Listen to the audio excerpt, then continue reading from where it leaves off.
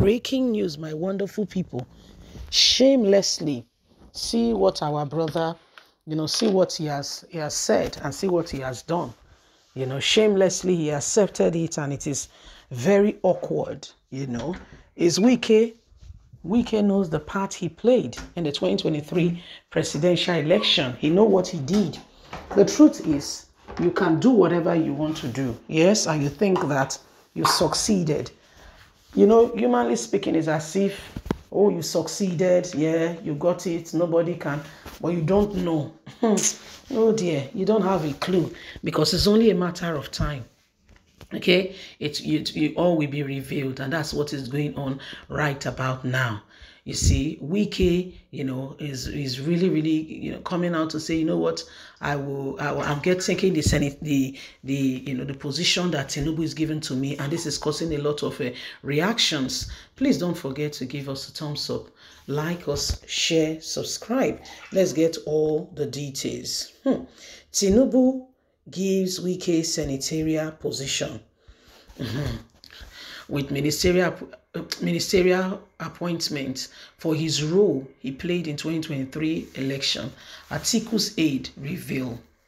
As special assistant on public communication to Alhaji Atiku Abubakar on the 2023 People's Democratic Party PDP presidential candidate, Frank has levied allegation against President Bola Ahmed Tinubu. Politics Nigeria reports that Shoaib claimed that Tinubu planning to grant a ministerial appointment to Nyesom Wike, the former governor of Rivers State, for the role he played in circumventing the will of the people for Bola Ahmed Tinubu.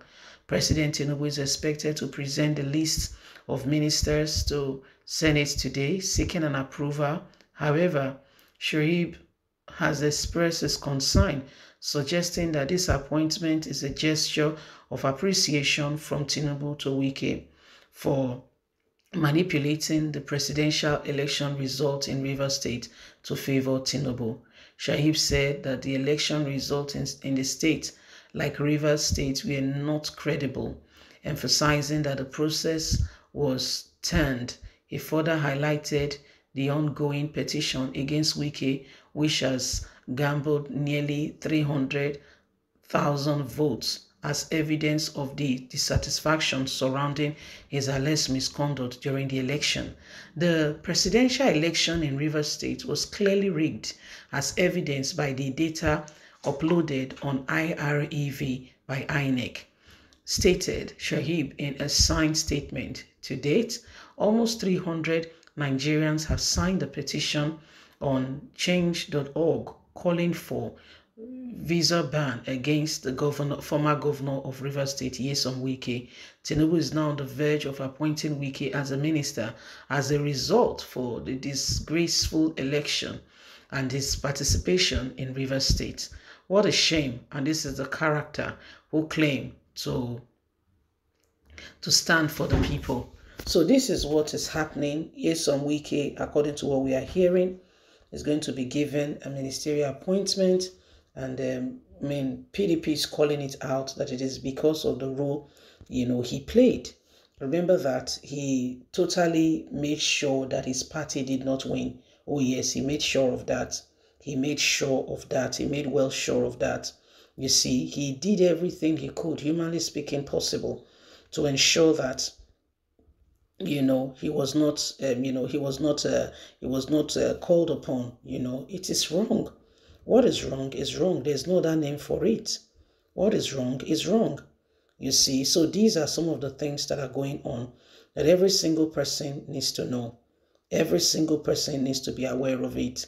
We don't know. Again, it's hearsay until proven that.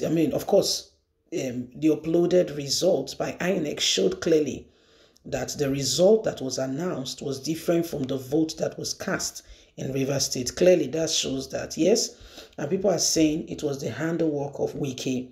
That being said, did not still deter or, change the fact that, Tinubu won in Rivers State. Nothing has been done to correct that result. In fact, Festus Keyamo was the one who said Okay, let's even assume, according to him, that Peter Obi won Rivers State, that it does not still, he has 6.1 million votes. And even if they add all the votes of Rivers State to his, that he did not still win the election. Do you understand? That was Festus Keyamo making light of that. And people were like, oh, so you guys rigged, Rivers State, because Rivers State became very, very obvious. When you want to do something bad, you have to do it. You can't just do it, by the side. You can't just do it by the side. It's wrong. And what is wrong is wrong. What is wrong is wrong. So now waiting don't they happen again be that. Waiting now they see now they happen be that. So it is something of a major concern and something of major importance that every single person should understand, and not just leave things to chance and think that that is okay. It's not okay. It's not okay. It's not okay. So these are some of the things that are happening, and we just want everyone to be on the same page. So at the end of the day, this country can sincerely, truly move forward. There are lots of issues, there are lots of matters going on, and until we begin to really align ourselves to ensuring that we display truth, irrespective of who is involved, that our watchword become truth and honesty, we may not be able to, get that. And that's part of what is going on. That's part of what is happening. Anyway, my lovely people, just to let you know that as the days draw closer and as we begin to see some of these occurrences, it is important that we draw the line. Okay, we call a spade, and we align things daily, like it should be, so that at the end of the day, we do not leave ourselves, at the mercy of those who do not care about what happens in the country. Nigeria is going through a phase, but what are you doing about it? If for nothing, are you praying about it? If for nothing, are you praying about it? If for nothing, you see. So this is what is going on. This is what is happening, and we just have to understand it and begin to ensure that we do everything humanly speaking possible to bring us where we are supposed to be. Please don't forget to give us a thumbs up. Like us, share, subscribe. Click on the notification button so you can have all our latest news. God bless. Have a fantastic and a lovely day. From us is bye for now. Bye-bye.